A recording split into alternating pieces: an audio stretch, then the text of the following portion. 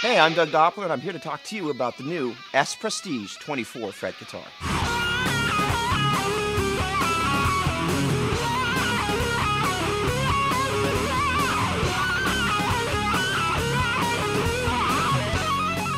I've been using S-Series guitars for over 10 years, and they're, for me, the most reliable, useful instrument on the market.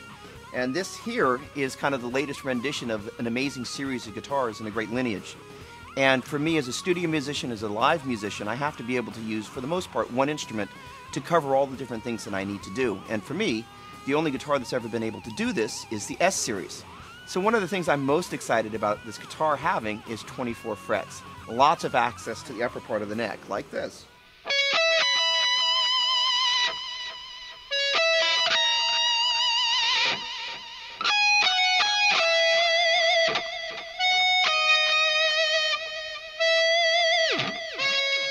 All the S-Series guitars have had great lock and fine tuning tremolos. And I've gone from the original Edge to the Low Pro Edge to the ZR to the ZR2. And there's a new improvement with the ZR2 that's actually a major improvement forward. And that is the ZPS. And it's a 0-point system. And basically what happens is the guitar stays in tune no matter what tuning you've really got it to. You bring it into tune, it sits there and is extremely stable. So the new ZR2 tremolo is actually a pretty amazing device in that you can go from subtle to more extreme.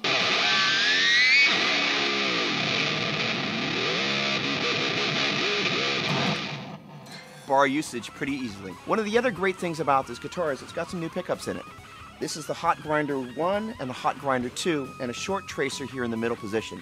In terms of the neck position, it's got a reasonable amount of output, but it's got great clarity. So it's loud, but clear at the same time. Bridge pickup, nice and ballsy.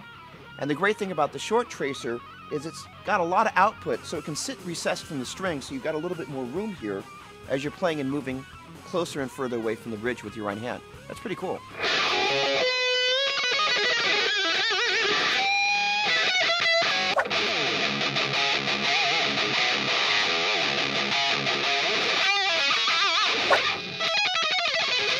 One of the places you really discover a lot about a guitar is taking it into the studio. You hear it in a way that you don't necessarily discover the subtleties in a live situation.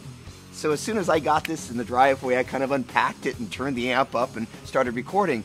And it was amazingly consistent across the fingerboard. The power chords sound huge at the bottom of the neck, and the nice soaring notes at the top of the neck just totally sing. It's just an amazing instrument. That every guitar has its own little set of imperfections. No instrument is totally perfect. And in taking this guitar into the studio, actually it's the most perfect instrument I've actually ever recorded. Pretty cool.